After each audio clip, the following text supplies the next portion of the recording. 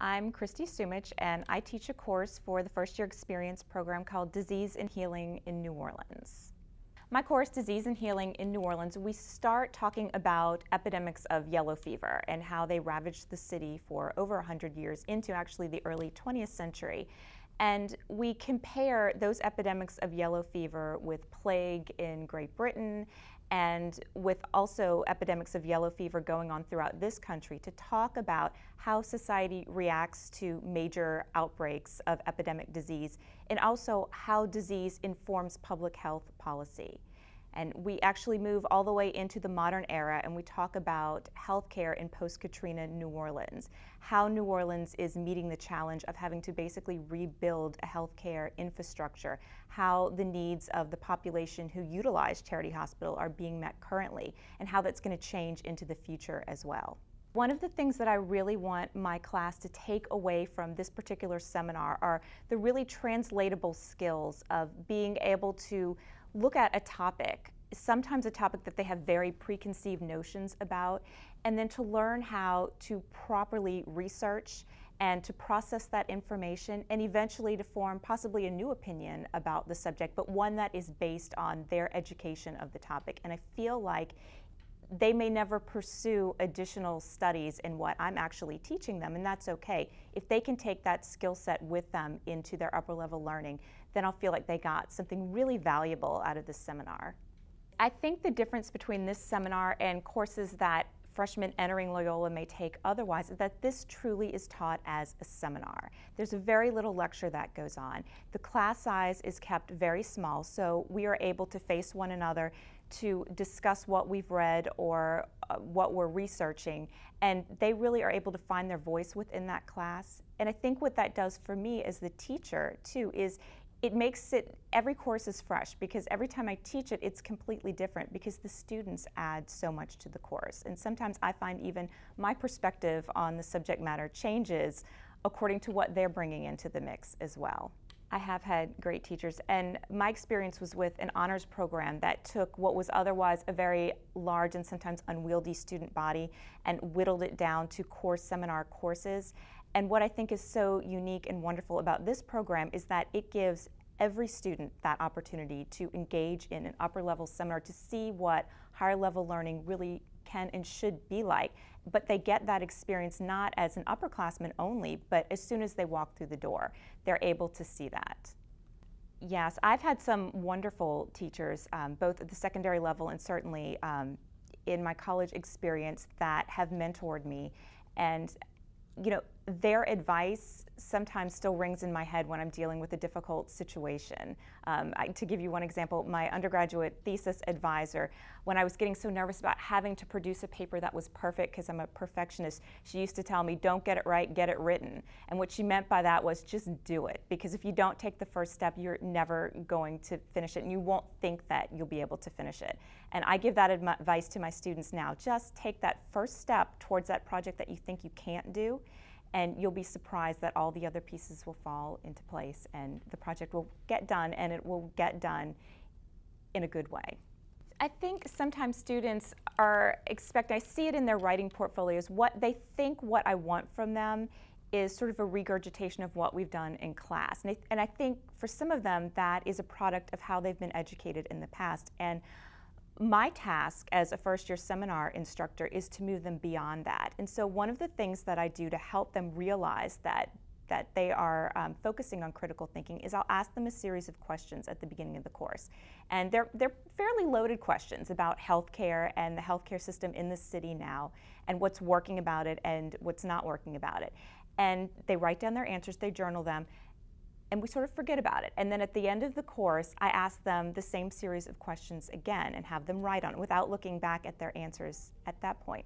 And what I find is that their answers in the beginning tend to be very homogeneous. You can almost guess what they're going to say.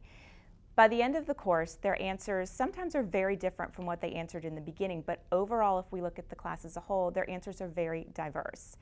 And it's really interesting for them to, at that point, go back and compare what they did in the beginning of the semester compared to what they're doing now.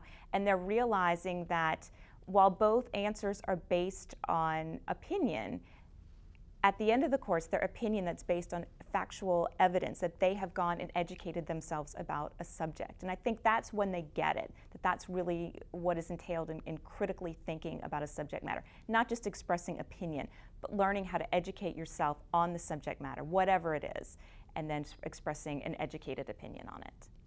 Well, I really try and set up the classroom to be a safe space for them to feel like they can express their ideas, and we work on what is the dynamic of a seminar because they don't necessarily know that coming in. And so certainly all opinions are respected, but then the flip side of that coin is that they have to be offered in a respectful manner. So there is certainly a way of getting students to feel like they can express themselves, but do so in a way that is going to be respectful to their students as well as the professor. I think that sort of all comes into the making of a good quality seminar. Every faculty member that teaches a first year seminar goes through Faculty Academy, and that is run through the first year experience program. And it is a series of seminars. We have 3 in the springtime in the evenings, and then we have a week in May that's an intensive workshop. And what we're doing this year is we're trying to help these professors to design their courses backwards. And what that means is we're starting with the learning outcomes. What do you want these students to have when they leave your seminar? What skills? And once you identify that, then you work from that point sort of backwards and figure out, okay, well, what sort of activities and assignments would help the students get to that point? And then lastly, what sort of readings, various different texts could they be engaging in that would help them with that as well? And we also have guest speakers. There's so many people who are knowledgeable at Loyola. We try and bring them in to talk about different aspects like critical thinking, like how do you incorporate social justice into your courses?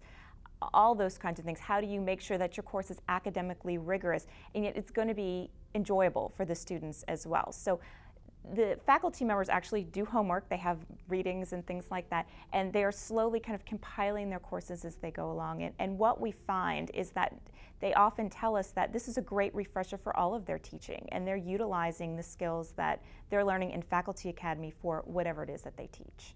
I have found that teaching a first year seminar has really helped all of my teaching. And of course, part of my role is to organize the Faculty Academy. And when I'm thinking about the literature and reading about how it is that students learn, especially first year students, because they really are unique at that age and you're helping them with that transition. And once you start to read about it and really sort of think about it, it definitely informs the way that you're teaching. It revolutionizes the way that you teach because you will no longer get up in front of a class and stand behind a podium and lecture. It's just not going to, that's not going to form the basis of how you teach because we know now, there's been so much literature about how students learn, that that's not necessarily the best way to reach them. So I've actually changed all of my courses based upon what I have gathered for Faculty Academy. I have aha moments in virtually every time I teach my freshman seminar because the students are coming up with ideas. And one of the things that's interesting with what I teach in particular with post-care, healthcare and post-Katrina New Orleans is that it's always changing. It is a situation in flux. And so sometimes they'll bring research in that I'm not aware of yet because it's just literally coming out in a magazine article, in a newspaper, in some other form of media. And sometimes it does sort of change the way that you think about the subject matter. And I think that that is fascinating. And as a historian, I love that because it's sort of living history that they're getting to uncover. I think you know that you're doing a good job when the students tell you that they are enjoying the class even though it's making them work really hard. I love when I introduce a project to them and they sort of sometimes look like deer in headlights, and then I say, okay, let's take a step back. Here are the steps we're going to do. This is how I'm going to help you to learn how to do the project. And at the end of the day, when they've done it and they have that look of pride that they have created this project that they didn't maybe think that they had the skill sets to do, I think that that's how you know. And then sometimes you get one that says they're going to change their major because of the way you made them look at the world. Things like that are extremely rewarding. Right now, this is the only one that I have taught, so we'll see. I think the sky's the limit for these seminars. They can be experimental, they can be creative, and they can be academically rigorous. And I think that just gives you, as a teacher, so many opportunities. There's just your creativity is really your only limitation there. These courses are the gateway to the Common Curriculum. So they have to be academically rigorous. They have to introduce students to those common curriculum skill sets that they're going to need to have in order to move on. They do pass through a screening process, a double-tiered screening process right now, to make sure that they are meeting all of the qualities that they need to for the common curriculum. I think one of the strengths of the program comes from the interdisciplinary nature. The students don't necessarily think of my class as a history class. In fact, I don't have any history majors in my class. But what the interdisciplinary approach does is it enables them to realize that there is more than one way of looking at a problem. And in my class, I bring in physicians who talk about what is it like to work in healthcare in New Orleans right now. Physicians and other healthcare workers who are actually working in New Orleans when Katrina hit. They watched documentary about what was it like being in Charity Hospital on a Saturday night. They read excerpts of what patients have to say. They read what physicians and nurses have to say. And so they're able to get at this subject matter from all sorts of different angles and realize that, the way that English approaches a topic is different from the way that history approaches a topic, or the sciences, but that they can all study the same topic and they all have something unique to add to the mix. And when they start thinking along those lines, that's really changing the way that they think. And I think that's one of the things that their college education should do for them. It's definitely a call to action, because I think as they get more and more interested in what's going on in healthcare in the city of New Orleans, they're realizing that it's important not just to the city, not just to the region, but it also brings up national concerns. The way that healthcare is delivered is changing in this country, and I want them to have an awareness of that and an opinion on that. And I want them to think about ideas of social justice. How should healthcare be delivered to everyone, even those who can't afford to have decent insurance? And so they're definitely called to action and to at least be concerned about these issues and have an idea of where they think it should go. And I allow them to do that, to project into the future. What do you think New Orleans should do? How can this act as a model for the country in general? We start with yellow fever, and we talk about how is disease shaped by socioeconomic factors. How does that impact the way that a sufferer is viewed? How do specific diseases have an even greater impact? And then we talk about healthcare and public health policy. If public health policy is, as we know historically, so often shaped by specific disease outbreaks and recurrent epidemic disease outbreaks, how does that have to do with people who are typically lower down on the social strata? We talk about ethnicity and disease and the way that they experience disease differently, and the means available for healing for people. Throughout history, we can see that it has been determined by their socioeconomic status. And so it's really interesting then to talk about what's going on now in healthcare and how there is still a component of that. And I think for my class, that's where the social justice comes in, sort of mapping out where are these disparities now and how can that change in the future if this is done correctly. Of course, there has to be a grade assigned. It's the grade that they've earned at the end of the semester, but one of the ways that I do that is I weight what they do in the second half of the class more heavily than what they're doing in the beginning, and it gives them a chance to find their feet and to be grounded in it. They do a writing portfolio that from day one, the questions that I throw out there about healthcare is in it. Every scrap of writing, every reflection that they're doing, the discussion questions that they're coming up with, all of that, and I grade that at the very end of the semester, and I grade it as a whole. So that way it enables them to have growth throughout the semester, but not to be negatively assessed because they weren't at a specific point from the beginning of the class. I'm looking more at their growth throughout the semester, and I make that very clear to them so they know exactly what is expected of them, and it gives them, I think, a bit of freedom to flounder a little, as you will, as you're trying to get to this next level of critical thinking.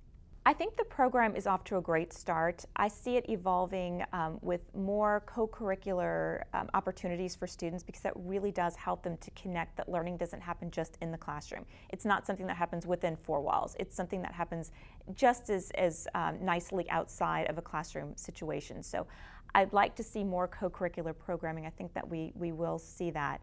And just drawing in more of our best and brightest professors. I think many of them have a desire to teach these courses, and it's wonderful for the students to have access to these wonderful professors just right from the get-go. The topics are really diverse in first-year experience seminars. They can range anything from New Orleans cultures, and we have a thematic cluster that there's one that's Creole crossroads. There's one that talks about food and the culture of New Orleans. My course talks about disease and healing in New Orleans. And yet there are courses that talk about the making of the atomic bomb. There are courses that focus very heavily on social justice, and there's one on diversity in America. There's one on modern-day slavery. So really, I think they cater to the students' interests. Students are able to look through a list of 20 seminars and find, hopefully very easily, something that they're interested in. Hopefully the difficult part for them is whittling it down to their top 3 choices. The goals of the program are to transition students from their high school experience into college-level learning and college-level thinking. And we do that by encouraging their creativity, having them concentrate on original thought, and really trying to introduce them to a holistic, interdisciplinary Jesuit education. And all of these courses, as diverse as they all really embrace the goals of thinking critically and acting justly. So by the end of the course, they're ready for an upper-level seminar. Their critical thinking has advanced to the point where they no longer need to be lectured. They need the background information, of course, but they are also ready to interact with each other and with the professor on a much different level.